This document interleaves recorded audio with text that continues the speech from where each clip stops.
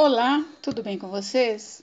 Hoje, dia 315, nós vamos ler os capítulos 7, 8 e 9 do livro de Atos dos Apóstolos. Capítulo 7, a defesa de Estevão. Então lhe perguntou o sumo sacerdote: porventura é isto assim? Estevão respondeu: varões, irmãos e pais, ouvi. O Deus da glória apareceu a Abraão, nosso pai, quando estava na Mesopotâmia, antes de habitar em Harã, e lhe disse: sai da tua terra e da tua parentela e vem para a terra que eu te mostrarei. Então saiu da terra dos caldeus e foi habitar em Harã, e dali, com a morte de seu pai, Deus o trouxe para esta terra em que vós agora habitais. Nela não lhe deu herança, nem sequer o espaço de um pé, mas prometeu dar-lhe a posse dela e depois dele a sua descendência, não tendo ele filho.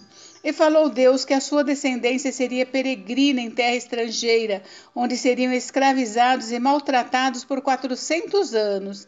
Eu, disse Deus, julgarei a nação da qual forem escravos, e depois disso sairão daí e me servirão neste lugar.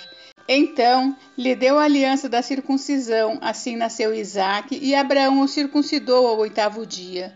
De Isaque procedeu Jacó, e deste os 12 patriarcas. Os patriarcas, invejosos de José, venderam-no para o Egito, mas Deus estava com ele, e livrou-o de todas as suas aflições, concedendo-lhe também graça e sabedoria perante Faraó, rei do Egito, que o constituiu governador daquela nação e de toda a casa real. Sobreveio, porém, fome em todo o Egito, e em Canaã houve grande tribulação, e nossos pais não achavam mantimentos. Mas tendo ouvido Jacó que no Egito havia trigo, enviou pela primeira vez os nossos pais. Na segunda vez, José se fez reconhecer por seus irmãos e se tornou conhecida de Faraó a família de José. Então José mandou chamar a Jacó, seu pai, e toda a sua parentela, isto é, 75 pessoas. Jacó desceu ao Egito e ali morreu ele também nossos pais, e foram transportados para Siquém e postos no sepulcro que Abraão ali comprara a dinheiro aos filhos de Amor. Como, porém, se aproximasse o tempo da promessa que Deus jurou a Abraão, o povo cresceu e se multiplicou no Egito, até que se levantou ali outro rei que não conhecia a José. Este outro rei tratou com astúcia a nossa raça e torturou os nossos pais, a ponto de forçá-los a enjeitar seus filhos para que não sobrevivessem. Por este tempo nasceu Moisés, que era formoso aos olhos de Deus. Por 3 meses foi ele mantido na casa de seu pai. Quando foi exposto, a filha de Faraó o recolheu e criou como seu próprio filho. E Moisés foi educado em toda a ciência dos egípcios e era poderoso em palavras e obras. Quando completou 40 anos, veio-lhe a ideia de visitar seus irmãos, os filhos de Israel. Vendo o homem tratado injustamente, tomou-lhe a defesa e vingou o oprimido, matando o egípcio. Ora, Moisés cuidava que seus irmãos entenderiam que Deus os queria salvar por intermédio dele. Eles, porém, não compreenderam. No dia seguinte, aproximou-se de uns que brigavam e procurou reconduzi-los à paz, dizendo: homens, vós sois irmãos, por que vos ofendeis uns aos outros?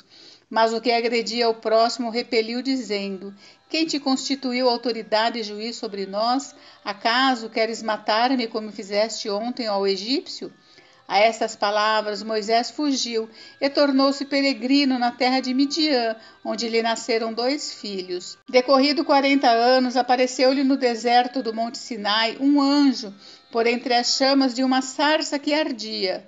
Moisés, porém, diante daquela visão ficou maravilhado, e aproximando-se para observar, ouviu-se a voz do Senhor: eu sou o Deus dos teus pais, o Deus de Abraão, de Isaque e de Jacó. Moisés, tremendo de medo, não ousava contemplá-la. Disse o Senhor: tira a sandália dos pés, porque o lugar em que estás é terra santa. Vi com efeito o sofrimento do meu povo no Egito. Ouvi o seu gemido e desci para libertá-lo. Vem agora e eu te enviarei ao Egito. A este Moisés, a quem negaram reconhecer, dizendo: quem te constituiu autoridade e juiz? A este enviou Deus como chefe libertador, com a assistência do anjo que lhe apareceu na sarça. Este os tirou fazendo prodígios e sinais na terra do Egito, assim como no Mar Vermelho e no deserto durante 40 anos. Foi Moisés quem disse aos filhos de Israel: Deus vos suscitará dentre vossos irmãos um profeta semelhante a mim. É este Moisés quem esteve na congregação no deserto, com o anjo que lhe falava no monte Sinai e com os nossos pais, o qual recebeu palavras vivas para nos transmitir, a quem nossos pais não quiseram obedecer, antes o repeliram e no seu coração voltaram para o Egito, dizendo a Arão: Fazes-nos deuses que vão adiante de nós. Porque quanto a este Moisés que nos tirou da terra do Egito, não sabemos o que lhe aconteceu. Naqueles dias fizeram um bezerro e ofereceram sacrifício ao ídolo, alegrando-se com as obras das suas mãos. Mas Deus se afastou e os entregou ao culto da milícia celestial, como está escrito no livro dos profetas. Ó casa de Israel, porventura me oferecestes vítimas e sacrifícios no deserto pelo espaço de 40 anos, e acaso não levantastes o tabernáculo de Moloque e a estrela do deus Renfã, figuras que fizestes para as adorar? Por isso vos desterrarei para além da Babilônia. O tabernáculo do testemunho estava entre nossos pais no deserto, como determinara aquele que disse a Moisés que o fizeste, segundo o modelo que tinha visto, o qual também nossos pais com Josué, tendo-o recebido, o levaram quando tomaram posse das nações que Deus expulsou da presença deles, até aos dias de Davi. Este achou graça diante de Deus e lhe suplicou a faculdade de prover morada para o Deus de Jacó. Mas foi Salomão quem lhe edificou a casa. Entretanto, não habita o Altíssimo em casas feitas por mãos humanas, como diz o profeta. O céu é o meu trono e a terra o estrado dos meus pés. Que casa me edificareis, diz o Senhor, ou qual é o lugar do meu repouso? Não foi porventura a minha mão que fez todas estas coisas? Homens de dura cerviz e incircuncisos, de coração e de ouvidos, vós sempre resistis ao Espírito Santo. Assim como fizeram vossos pais, também vós o fazeis. Qual dos profetas vossos pais não perseguiram?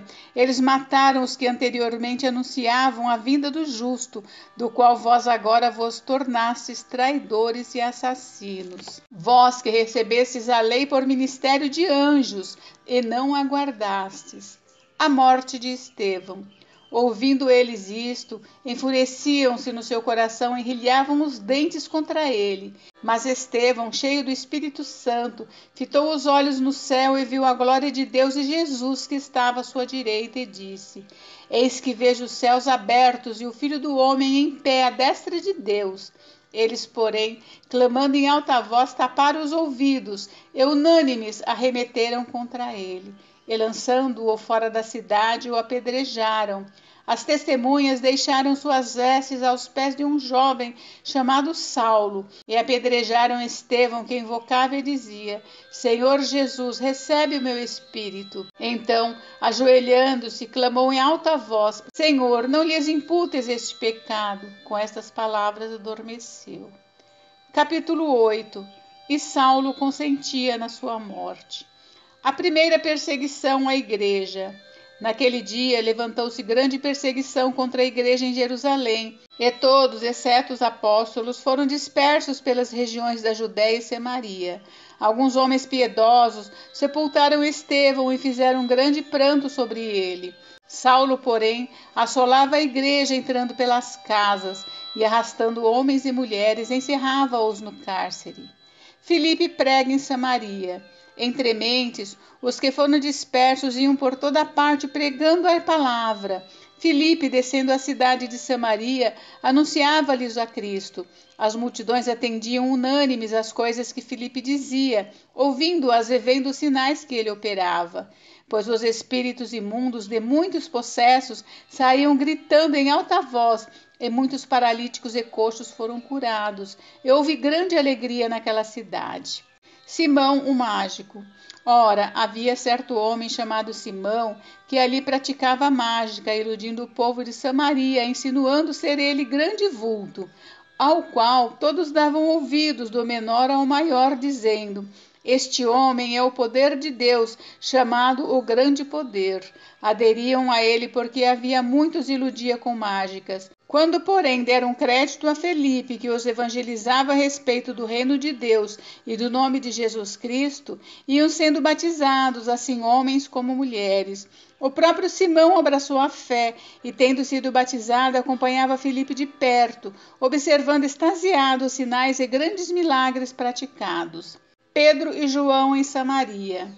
Ouvindo os apóstolos que estavam em Jerusalém que Samaria recebera a palavra de Deus, enviaram-lhe Pedro e João, os quais, descendo para lá, oraram por eles para que recebessem o Espírito Santo, porquanto não havia ainda descido sobre nenhum deles, mas somente haviam sido batizados em nome do Senhor Jesus.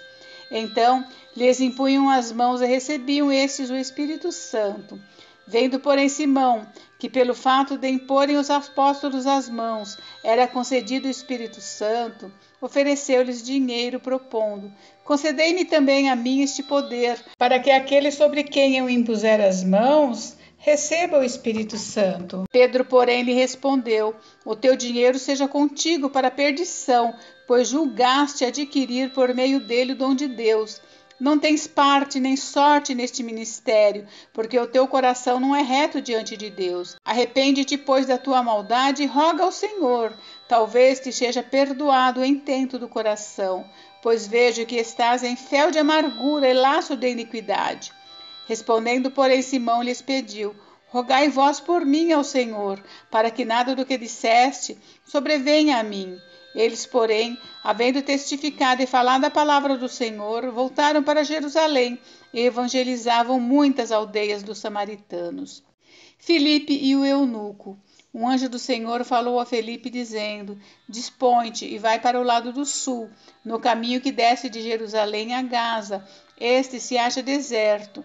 Ele se levantou e foi. Eis que um etíope eunuco, alto oficial de Candace, rainha dos etíopes, o qual era superintendente de todo o seu tesouro, que viera adorar em Jerusalém, estava de volta e, assentado no seu carro, vinha lendo o profeta Isaías.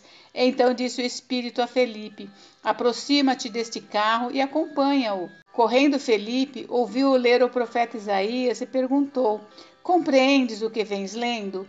Ele respondeu: como poderei entender se alguém não me explicar? E convidou Filipe a subir e a sentar-se junto a ele. Ora, a passagem da Escritura que estava lendo era esta: foi levado como ovelha ao matadouro, e como um cordeiro mudo perante o seu tosquiador, assim ele não abriu a boca. Na sua humilhação lhe negaram justiça.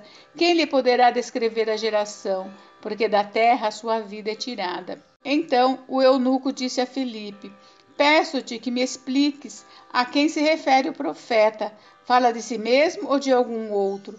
Então Filipe explicou, e começando por esta passagem da Escritura, anunciou-lhe a Jesus. Seguindo eles caminho fora, chegando a certo lugar onde havia água, disse o eunuco: eis aqui a água, quem pede que seja eu batizado? Filipe respondeu: é lícito, se crês de todo o coração. E respondendo ele, disse: creio que Jesus Cristo é o Filho de Deus. Então mandou parar o carro, ambos desceram à água, e Filipe batizou o eunuco. Quando saíram da água, o Espírito do Senhor arrebatou a Filipe, não ouvindo mais o eunuco, e este foi seguindo seu caminho cheio de júbilo. Mas Filipe veio achar-se em Azoto, e passando além, evangelizava todas as cidades até chegar a Cesareia. Capítulo 9. A conversão de Saulo.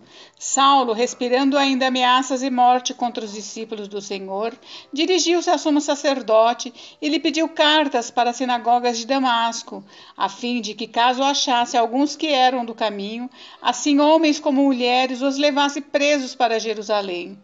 Seguindo ele estrada afora, ao aproximar-se de Damasco, subitamente uma luz do céu brilhou ao seu redor, e caindo por terra ouviu uma voz que lhe dizia: Saulo, Saulo, por que me persegues? Ele perguntou: quem és tu, Senhor? E a resposta foi: eu sou Jesus, a quem tu persegues. Mas levanta-te e entra na cidade, onde te dirão o que te convém fazer. Os seus companheiros de viagem pararam emudecidos, ouvindo a voz, não vendo contudo ninguém. Então se levantou Saulo da terra, e abrindo os olhos nada podia ver. E guiando-o pela mão, levaram-no para Damasco. Esteve 3 dias sem ver, durante os quais nada comeu nem bebeu. A visita de Ananias. Ora, havia em Damasco um discípulo chamado Ananias. Disse-lhe o Senhor numa visão: Ananias. Ao que respondeu: Eis-me aqui, Senhor. Então o Senhor lhe ordenou: Dispõe-te e vai à rua que se chama Direita, e na casa de Judas procura por Saulo, apelidado de Tarso, pois ele está orando. E viu entrar um homem chamado Ananias, e impor-lhe as mãos para que recuperasse a vista. Ananias, porém, respondeu: Senhor, de muitos tenho ouvido a respeito desse homem, quantos males tem feito aos teus santos em Jerusalém. E para aqui trouxe autorização dos principais sacerdotes para prender a todos os que invocam o teu nome. Mas o Senhor lhe disse: Vai, porque este é para mim um instrumento escolhido para levar o meu nome perante os gentios e reis, bem como perante os filhos de Israel, pois eu lhe mostrarei quanto lhe importa sofrer pelo meu nome. Então Ananias foi, e entrando na casa, impôs sobre ele as mãos, dizendo: Saulo, irmão, o Senhor me enviou, a saber, o próprio Jesus que te apareceu no caminho por onde vinhas, para que recuperes a vista e fiques cheio do Espírito Santo. Imediatamente lhe caíram dos olhos como que umas escamas, e tornou a ver. A seguir, levantou-se e foi batizado. E depois de ter se alimentado, sentiu-se fortalecido. Então permaneceu em Damasco alguns dias com os discípulos. Saulo prega em Damasco. E logo pregava nas sinagogas a Jesus, afirmando que este é o Filho de Deus. Ora, todos os que o ouviam estavam atônitos e diziam: Não é este que exterminava em Jerusalém os que invocavam o nome de Jesus, e para aqui veio precisamente com o fim de os levar amarrados aos principais sacerdotes? Saulo, porém, mais e mais se fortalecia e confundia os judeus que moravam em Damasco, demonstrando que Jesus é o Cristo. Decorridos muitos dias, os judeus deliberaram entre si tirar-lhe a vida. Porém, o plano deles chegou ao conhecimento de Saulo. Dia e noite guardavam também as portas para o matarem. Mas os seus discípulos tomaram-no de noite, colocando-o num cesto, desceram-no pela muralha. Saulo em Jerusalém e em Tarso. Tendo chegado a Jerusalém, procurou juntar-se com os discípulos. Todos, porém, o temiam, não acreditando que ele fosse discípulo. Mas Barnabé, tomando-o consigo, levou-o aos apóstolos e contou-lhes como ele vira o Senhor no caminho e que este lhe falara, e como em Damasco pregara ousadamente em nome de Jesus. Estava com eles em Jerusalém, entrando e saindo, pregando ousadamente em nome do Senhor. Falava e discutia com os helenistas, mas eles procuravam tirar-lhe a vida. Tendo, porém, isto chegado ao conhecimento dos irmãos, levaram-no até Cesareia e dali o enviaram para Tarso. A igreja cresce. A igreja, na verdade, tinha paz por toda a Judéia, Galiléia e Samaria, edificando-se e caminhando no temor do Senhor, e no conforto do Espírito Santo crescia em número. A cura de Enéas. Passando Pedro por toda parte, desceu também aos santos que habitavam em Lida. Encontrou ali certo homem chamado Enéas, que havia 8 anos jazia de cama, pois era paralítico. Disse-lhe Pedro: Enéas, Jesus Cristo te cura, levanta-te e arruma o teu leito. Ele imediatamente se levantou. Viram-no todos os habitantes de Lida e Sarona, os quais se converteram ao Senhor. A ressurreição de Dorcas. Havia em Jope uma discípula por nome Tábita, nome este que traduzido quer dizer Dorcas. Ela era notável pelas boas obras e esmolas que fazia. Ora, aconteceu naqueles dias que ela adoeceu e veio a morrer, e depois de a lavarem, puseram-na no cenáculo.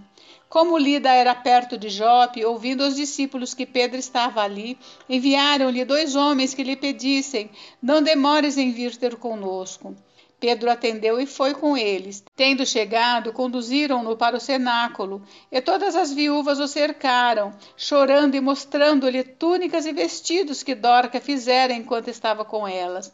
Mas Pedro, tendo feito sair a todos, pondo-se de joelhos, orou e, voltando-se para o corpo, disse: Tabita, levanta-te. Ela abriu os olhos e, vendo a Pedro, sentou-se. Ele, dando-lhe a mão, levantou-a e, chamando os santos, especialmente as viúvas, apresentou-a viva. Isso se tornou conhecido por toda Jope, e muitos creram no Senhor. Pedro ficou em Jope muitos dias, em casa de um curtidor chamado Simão. Gente, encerramos por hoje, mas amanhã tem mais, tá? Fiquem com Deus, Deus abençoe vocês. Até amanhã. Beijos, beijos.